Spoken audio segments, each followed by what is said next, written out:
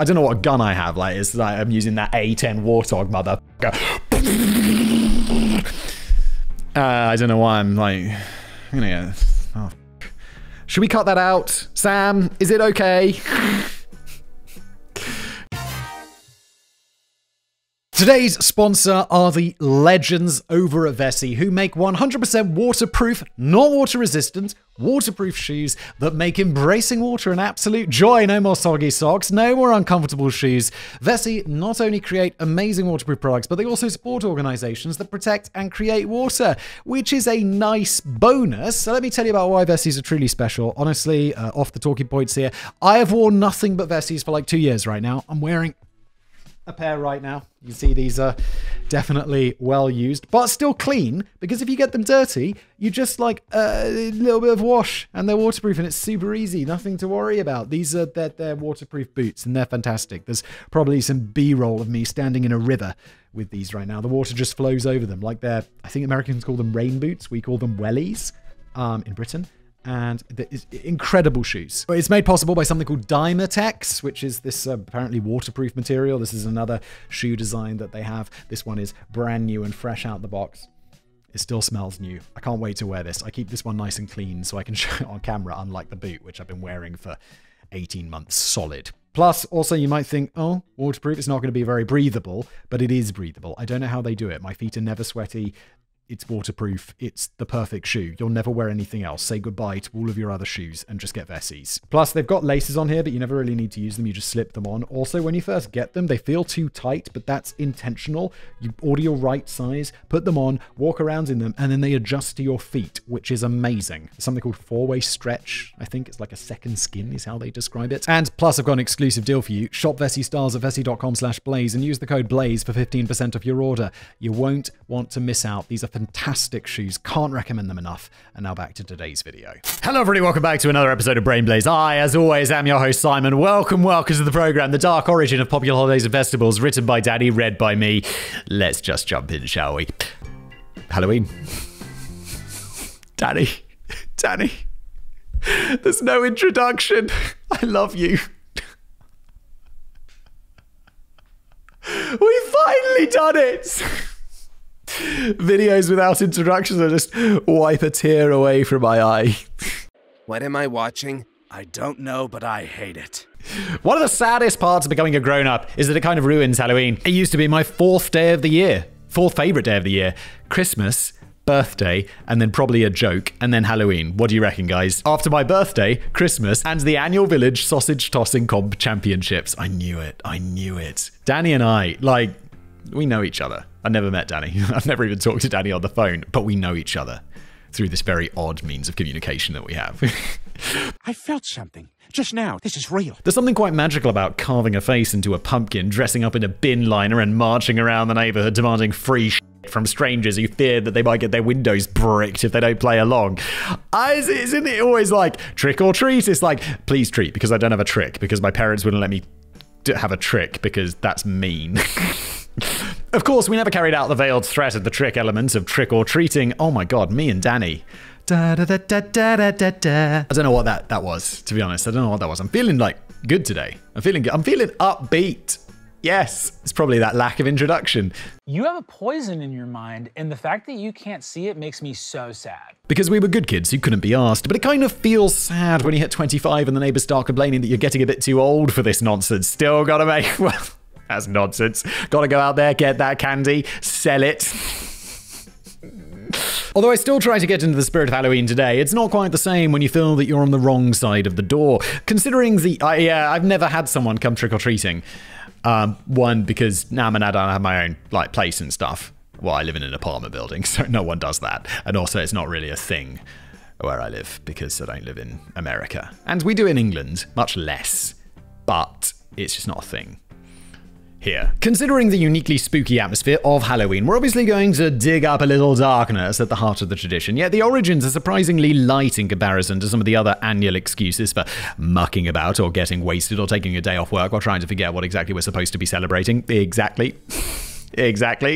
Most holidays like Easter, why do I have a day off? Oh, it's something to do with Jesus and chocolate eggs. As an adult, it's like, woohoo, no work! It's the best day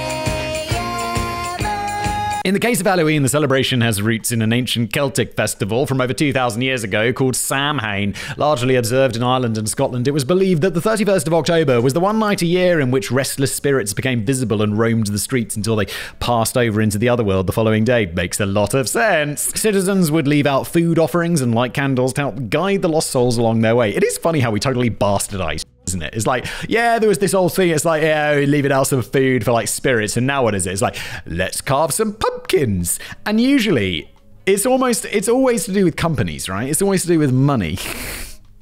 So it's like, why are we carving pumpkins? Well, there was a pumpkin surplus in 1937. And from that point onwards, Big Pumpkin decided that everything, and it's like, oh yeah, money, of course. There's always money. Fucking humans and their capitalist bullshit, which I love. But they were also a little bit cautious of the evil spirits that might be mooching about during Samhain, and this was where the dressing up element came into play. Oh, okay. It's not fully, I didn't even mention the dressing up elements, but I would assume that was like big costume, trying to get us to buy all sorts of shit. I remember like renting Halloween costumes. It was expensive back in the day. It sounds like silly now, but it was like £25. You'd go to and this was like 2000 and when did it was like university. We'd dress up for Halloween. There was a Halloween party and be obliged to get a costume of some variety which smells and was unpleasant to wear. I don't really like germs. I was like, oh God, what is this? Why is there a beard? Oh. But it would be £25 to rent this costume for Halloween. I was like, bloody hell. The rest of the year is probably about 50p, but it's on Halloween. They know they've got you over a barrel. As well as lighting bonfires to ward off the less desirable spirits, followers of the tradition would dress up in spooky costumes to fool the ghosts into believing that they were all the same undead gang. It's not a million miles away from negotiating a path through a pack of zombies during the apocalypse by smearing yourself in rotten flesh and rancid guts to give them the impression that you're on Team Zombie. That was a deep pull of an analogy, Danny. Oh, this is bad. Really bad. Keen to stamp out hairy pagan rituals, the Catholic Church eventually developed its own Christianized version of honoring the dead in the 8th century under the name of All Saints' Day, held on the 1st of November. But it was still a long journey to the Halloween that we recognize today. The term Halloween was first popularized in a 1785 poem by Scottish poet Robert Burns. Very, very famous Scottish poet. Is Burns Night, that like Scottish celebration, is that named after Robert Burns? I think it is. Right, so he's a big deal, to describe the night before the big day. But many of the modern traditions didn't really take off until the Scottish and Irish arrived in North America in the late 19th century, and it wasn't until the 1930s that trick-or-treating became commonplace. Yet trick-or-treating was really just a tweaked spin on earlier traditions. As far back as the 16th century, the children of Scotland went guising door to door on the 31st of October. I've made a video about this years and years ago. Years ago. I have no idea why I remember this, but there's definitely some Today I Found Out video out there, probably from like 2017 or something, of me talking about the origins of Halloween trick-or-treating or something. It's just in my mind now. I'm like, I know this and I don't know why. It's usually because I made a video about it and then forgot everything, because as I've said many times, it's in the eyes, out the mouth, and it never enters the brain.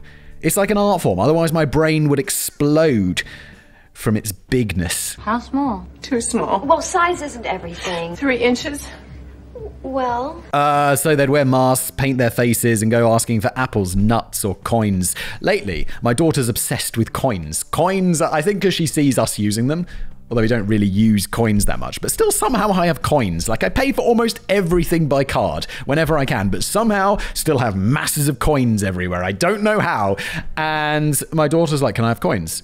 And I'm like, why do you want coins? And she's like, I want to put them in my piggy bank. And she has a little piggy bank, which is getting rapidly filled with my money. And then she's like, can we use it to buy ice cream? And I'm like, yes, we can. It's nice. Sorry, back to the story. And even this was a tweaked spin on souling. I definitely know this. I know this. I know guising. I know souling. At some point it did enter my brain, apparently. Got rid of that shit with practice. And it saw children and very poor and hungry adults knocking on the doors of wealthy strangers and begging for food in return for a prayer for their souls. Ha! Fools on them. I don't believe in prayer or souls. So I'll be like, get out of here, you peasant. They were traditionally even cheap crap round cakes known as soul cakes. This echoes the disappointment felt by a modern-day trick-or-treater when that nice old lady from down the road gives you a boiled sweet instead of cold hard cash to spend on cigarettes and fireworks. Can you imagine going trick-or-treating? It's like, yeah, have a cigarette. I was about to use a British slang word there that we use for cigarettes that would get me demonetized. and also cancelled. But I mean, you can't be cancelled for using it's FAG, which is like slang for cigarettes in the UK. Can't use that. It's why I don't do live shows. The mischievous element of the implied threat behind trick-or-treating certainly seems to be a 20th century twist on this concept of begging, and not everyone is a fan of what might be seen as extortion, even if most kids just shrug and try next door when they are refused a treat. While I like to decorate my porch with pumpkins and skeletons and mechanical spiders, oh my god, Danny, really? Is there like peer pressure in your village? Because I don't feel that anyone would do this unless like Peter next door is doing it, and then, you know, Deborah on the other side is also doing it. Oh, for fuck's sake, Peter. For fuck's sake, Deborah. Now I have to do this. It's like if people put up Christmas lights. Oh, for fuck's sake, I don't want to be like the one Scrooge who doesn't. But I also don't really want to spend my Saturday afternoon putting up fucking Christmas lights. Okay? I'm about to move house to a new neighborhood. I live in an apartment right now. In about, well, I hope it'll be in like 6 months. Construction is ongoing. And I really hope that it's not one of these neighborhoods where people put up Christmas lights. Because then I'll be like, oh, for f***'s sake. What the f*** is this piece of shit? Like right now, live in an apartment. The most we do is put up one of those wreaths on the door. And that's just because other people do it. I have no desire to, like, make a wreath out of holly and put it on the door. Jesus. God, I sound like a right prick, but I just don't like unnecessary effort. Like, I'll do things if I enjoy them, if I'm paid for them, or if I have to do them. Like going to the doctor and like that. But all of the other stuff that I don't get paid for, that I don't enjoy, or I don't have to do, I'm like, why am I doing this? You know? Anyone else? Just me?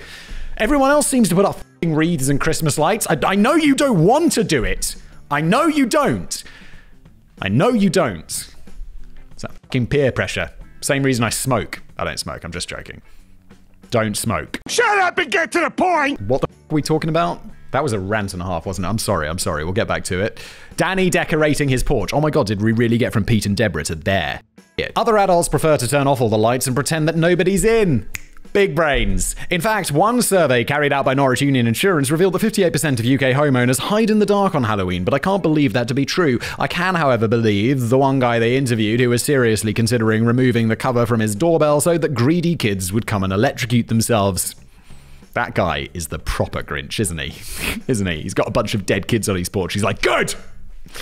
I mean, it's a mains shock, right? That's the doorbell. Is that piped into the mains? I don't know how that works. I've never installed a doorbell. Nowadays, isn't it just like a thing you like stick on with tape and then the battery lasts for like 100 years? I replaced the batteries in my carbon monoxide alarm the other day. There was like beep, and I'm like, what is that? What is that sound? It's not the smoke alarm. I found that, didn't have any batteries in it. I was like, oh. Found my carbon monoxide detector, hid it behind a picture. It's like there's a shelf. Why am I talking about this? Sorry, let's carry on. Labor Day. Don't know what this is. This is an American one that I don't give a shit about. It sounds like a day where you have to go to work extra. Labor Day. It's probably a day off, isn't it? I'm sorry, Americans. I love you. Thanks for watching. You're like most of my audience. And I love you for that. Thank you. Thank you. Thank you. I don't know why. This is a deeply confusing entry on the calendar. I mean, I know why, because there's more of you. That's the reason why. Everyone who makes channels in English, unless they're like super specific, like how to navigate the London Underground or something like that, they're gonna have a majority American audience, because there's loads of you. There's like 300 million of you. Jesus. This is a deeply confusing entry on the calendar, as most of the rest of the world celebrate International Workers' Day on May the 1st. We do? Okay. Although some countries refer to it as Labor Day or May Day. May Day. I know May Day. Oh, that's what we call it in the UK. How exciting. I've learned something new about America, which is not to be confused with the other May Day. People were absolutely roasting me. Was it on this channel? When I was like talking about the city of Michigan in Chicago or something, the state of Chicago. And people were like, Simon, come on. Just come on. Or was it Detroit, Michigan? Chicago, Michigan? Oh God, are Chicago and Michigan both? I don't know. That whole thing is confusing. If you're not going to make an effort, then just leave. which is a festival marking the beginning of summer. Although International Workers' Day has origins in the US, citizens are more likely to celebrate the entirely different national holiday Labor Day, which, just to add to the bewilderment, is held on the first Monday of September. Okay, why are we talking? We're talking about two different holidays then, aren't we? How are they connected? Your intellect is as weak as your dollar. Let's stick with the US version of Labor Day for now. It's generally regarded as a fairly low-key long weekend, which marks the... It's up to you if that long weekend is low-key, though, Daddy. What if you really tear it up? What if you have a grand old time? It marks the end of the summer and the imminent reopening of the schools. Oh, my God. Do you guys remember... And was it just me? It's not just me. I know all of these things where I'm like, is it just me? And I'm like, no, other people feel this way, for sure, because it's like I have a regular brain. When it was like we go back to school in September in the UK in early September, and there'd be like that final Sunday before going back to school for a whole year after like we had like 9-week summer holidays, and it was like you're off school for 9 weeks, and then there's that Sunday before you have to go back, before the Monday where you find out what your horrible timetable with double maths is going to be. And for some reason my parents would always go to like this family friend of ours called Hillary and Ian. Why do people care? No one cares about this. But we'd go and they had kids and we'd all play together, have a great time. And the whole time, all I'd be thinking was, I gotta go to school tomorrow. And it'd just be filled with such dread. Now, Sunday rolls around as an adult and I'm kind of like, hey, work tomorrow. Let's around with videos. Woo! It's really nice. I don't dread it anymore.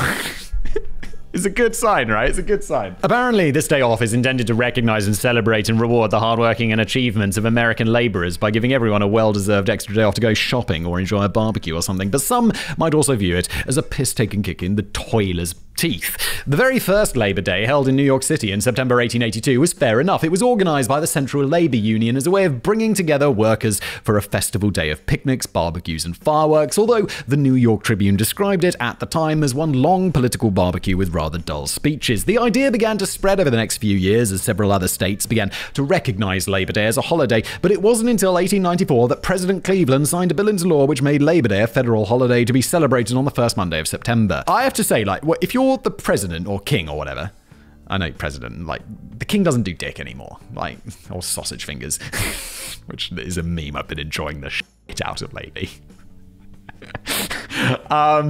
King Charles has like sausage fingers, if people didn't know. Like, I have like quite short fingers, but at least they're not sausagey. What was I talking about? I don't even remember. Let's move on. Oh yeah, like if you're president and you want to be liked, just be like, this is now a holiday. Like, we just do it third Saturday, third Friday in July. It's national federal holiday. Boom. People would vote for you, right? It's that simple. That's what I'd do. I'd be like, you know, I'm like the class president style election. That's the sort of election I'd run. I'd be like, yo, you vote for me? 5 extra holidays. 5 extra holidays. Because most people are workers. Most people want that. Sure, there's going to be some very powerful people who are like, no, that's bad for business. But most people are workers. Just be like, 5 more holidays. We're just not going to work in December. When does the parliament go on, is it the Senate or Congress? They just f*** off for like the summer. Everyone gets to do that. President Simon. No thanks, I choose life. His motives, however, may have been a little dubious. We have to remember that a labourer's life during the 19th century was a little bit grim, as many people were expected to work 70 hours a week without so much as a day off. That's fairly similar to Simon's work schedule, albeit he doesn't tend to work down in a mine shaft. My work schedule for many, many years was very heavy. Now I don't work nearly as much. I probably work like normal person work, but I worked 70 hours a week for a pretty long time making videos. So look, it's not really work, is it? I just liked it. And yeah, why are we talking about this? Trying to make myself look like a right hero. Yes! Because I am. Towards the back end of the century, the overworked and underpaid labourers were starting to get a little bit annoyed about all of this when the largely divided new unions weren't bickering amongst themselves. They were campaigning for shorter weeks, days off, less hazardous working conditions. Rubbish. Absolute rubbish. And proper chocolate dispensing machines. One such rally held in Haymarket Square in Chicago on May the 4th, 1886, was meant to be a peaceful demonstration in support of the ongoing general strike for an 8-hour working day. But it ended in violence and tragedy when clashes between protesters and police got out of hand and some idiot lobbed a bomb at the police, who responded by firing into the innocent crowd. Well, They were an innocent crowd until someone threw a fucking bomb at them, Danny. Jesus. If I was the police, I'd just like rain. I'd be like, all right, motherfucker. I don't know what gun I have. Like, it's like I'm using that A10 Warthog, motherfucker. I don't know why I'm like, oh. Should we cut that out? Sam, is it okay? I know police violence is a little bit of a hot spot, so if I'm like, mimicking the A10 Warthog into a crowd of union workers, it's not exactly a good look, is it? But it's a joke. Leave it in. Leave it in. Leave it in. We'll see how things play out. Fuck yeah! 7 police officers and at least 4 civilians were killed on that day, while 7 more civilians were fired and killed by police the following day, including a schoolboy and a man peacefully feeding chickens in his own yard. Deserves it. In unions. I'm just joking. Just to be clear. 4 so-called anarchists or strike sympathizers were ultimately executed in what was widely seen as a terrible miscarriage of justice. Widely seen. How people were like, well, people weren't actually like, he deserved it. Chicken feeding prick. You disgust me. It was these events which inspired the rise of Workers' Day on May the 1st as a holiday that honoured the rights of workers. But whilst the rest of the world was largely stuck with this May tradition, the US went on to take a slightly different path. A few years later, the 1894 Pullman strike was also destined to end badly when the railroader George Pullman slashed employee wages by 30% but refused to slash the rent charged this company down accordingly. Oh my god. We talk about, like, if you're new to this channel, like, I'm a capitalist. I think the capitalist system does work quite well, but it's also super up, like, because of this. And I'm always like, let's just do capitalism because we need an economic system, but let's not be dicks. And the company towns is like the epitome of like dickishness, right? It's like, how's this working? Well, we're not going to pay you money. We're going to like pay you coupons, basically, because you shop in our shops, you rent our houses, you work in our factories. And it's like, wait, when did this become a fucking labor camp by any other word? Jesus. This prompted a strike in Chicago, which quickly gained traction across the US with full support from the American Railroad Union. With 125,000 rail workers across 29 railroads now on strike, the federal response was to send in the troops to shoot the strikers in a bid to protect the mail. You can fuck right off with that. The strike came to a halt very quickly afterwards, but only after 34 strikers had been killed. And it was during this period that President Cleveland generously decided to make Labor Day a national holiday. What a fucking hero. I wonder why he did that. Just out of the goodness of his little Cleveland heart. It's believed by many that this was a consigliatory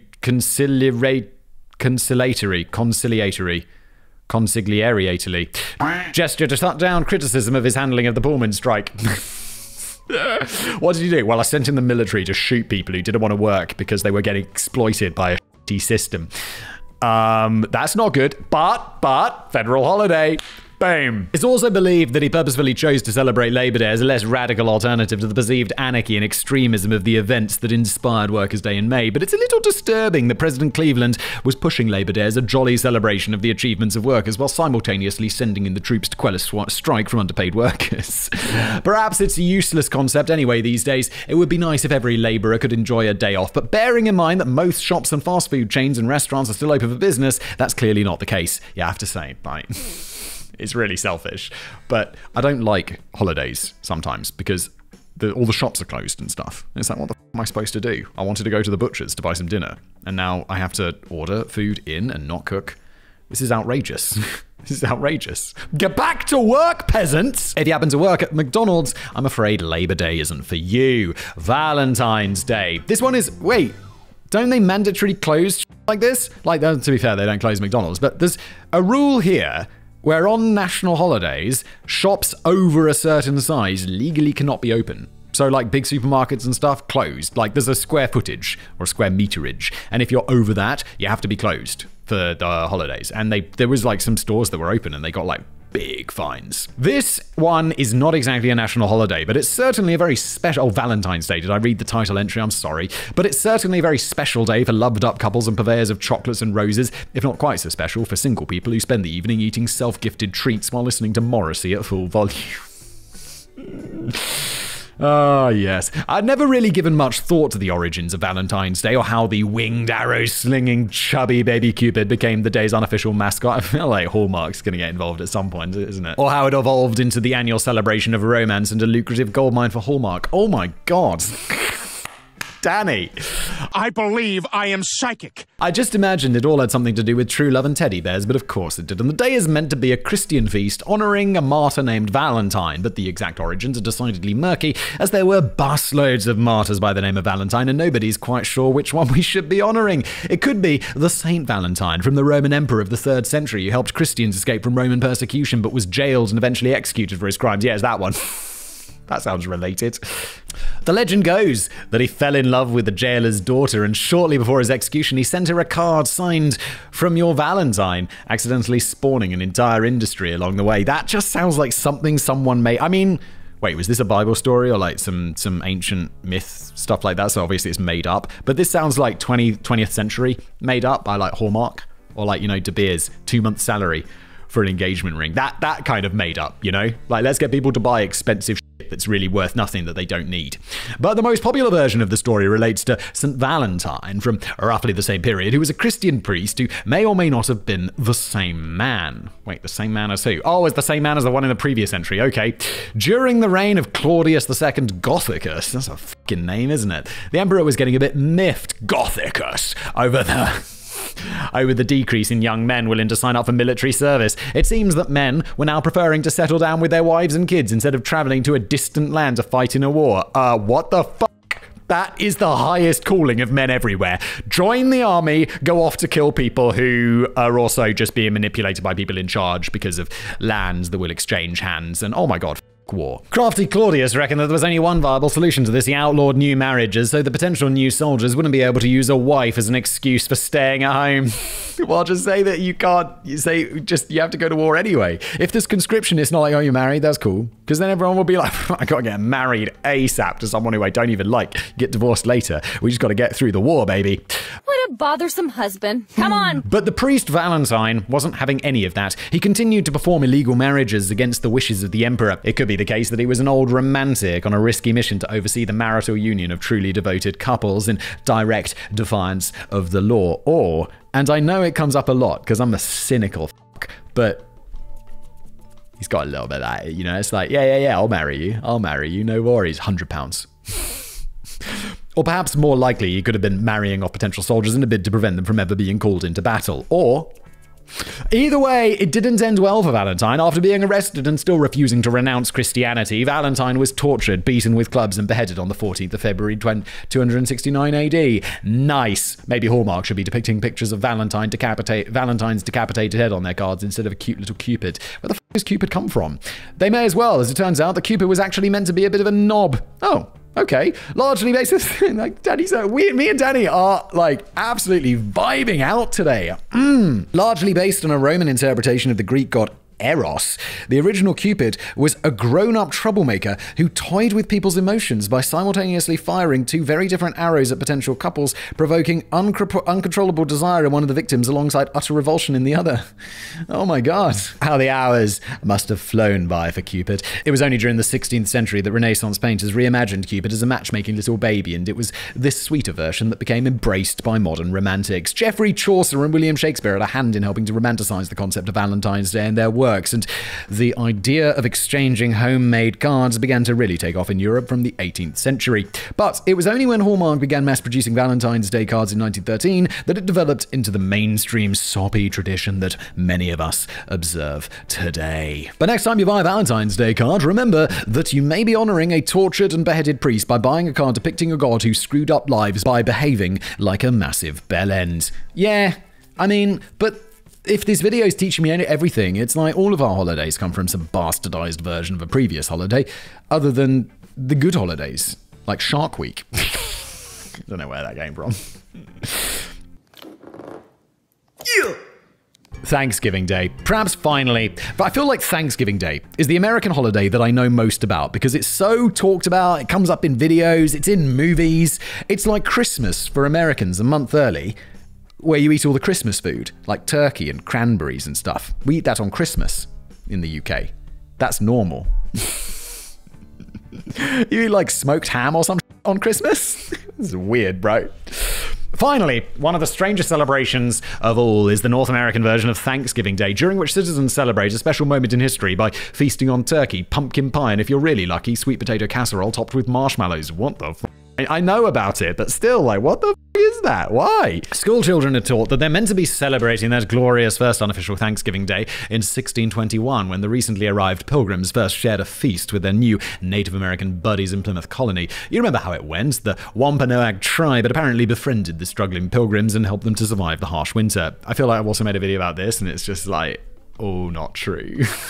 The celebratory meal, not yet known as Thanksgiving, was a symbol of the lasting bond between the Pilgrims and the Native Americans, who shared food and cracked jokes and engaged in drunken arm wrestling competitions. The Native Americans went on to generously concede most of their land to the Pilgrims, and everyone lived happily ever after. Oh no, it didn't though. That's not history. Of course, that's not exactly how things panned out. The Jolly Union was probably a little more tense than that. The Wampanoag tribe initially assumed that they were under attack from the Pilgrims, and they ultimately formed an uneasy alliance with the newcomers to help keep the tribe protected from their own rivals. The Native Americans would soon see their numbers rapidly decrease after they became infected with diseases brought by the new European settlers. Other Native Americans would be subject to a grislier fate. A grislier fate than smallpox? Dude. The actual name of Thanksgiving is first believed to have popped up in 1637 when colony governor John Winthrop used it to describe another celebratory meal, but this one was blatantly celebrating conflict rather than it being a cool party. After the dead body of a white colonist was discovered in a boat, armed settlers responded by burning a Pequot village to the ground and hunting down anyone who tried to escape. The governor launched the subsequent celebration, sometimes considered the first official Thanksgiving Day, with the words, "This day forth shall be a day of celebration and thanksgiving for subduing the Pequots. A day of thanksgiving, thanking God that they had eliminated over 700 men, women, and children." That cannot be real. Is that real? That's extremely bad. And I don't know, I'm not surprised. I mean, I am a bit surprised. I already know, like, colonism and, like, that was really bad. But that's really bad. President Abraham Lincoln later declared Thanksgiving Day a national holiday in 1863, and the rest is history. Well, that's a bit of a silly thing to say, as all of this is history. But is it history that should be celebrated? I mean, the modern thing is, like, really different. We're not, like, with the Valentine's Day one, we're not celebrating the guy with his head chopped off. We're celebrating the modern concept of it. Like, I'm sure Thanksgiving Day is, like, different modern concept than, like, genocide. But still, maybe not, right? It's pretty up. Considering that the original, unofficial, joyful feast was rendered a bit meaningless after a devastating war later broke out between the colonists and the Native Americans, all this leaves a bit of an unpleasant aftertaste in the pumpkin pie. Many people prefer to consider Thanksgiving Day a national day of mourning and a reminder of the plight of Native Americans. Yeah, maybe you could involve that as well. Like, why not do the regular Thanksgiving stuff? I mean, no one's celebrating colonialism with Thanksgiving. They're being thankful for stuff. And then maybe also add this in. It feels a bit weird. I'm just talking about a topic that's got nothing to do with me. Like normal. But this one feels particularly like, don't stick your foot in it, whistle boy. Don't get involved. Don't get involved. Don't dig a hole. Don't even start digging a hole.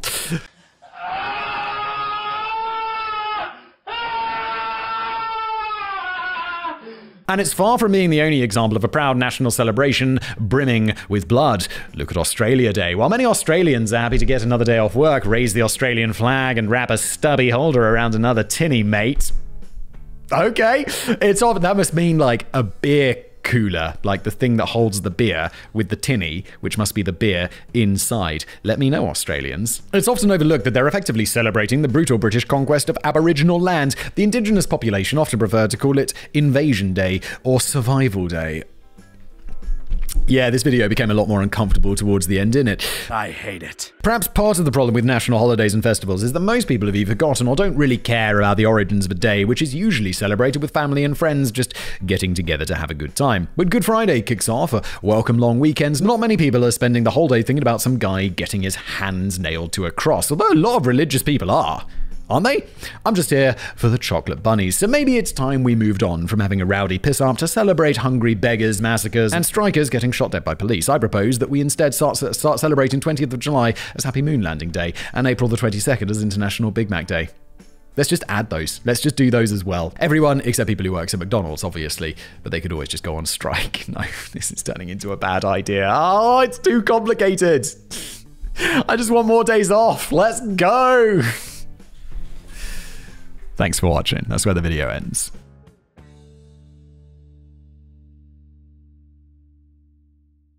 Danny, there's no introduction. I love you.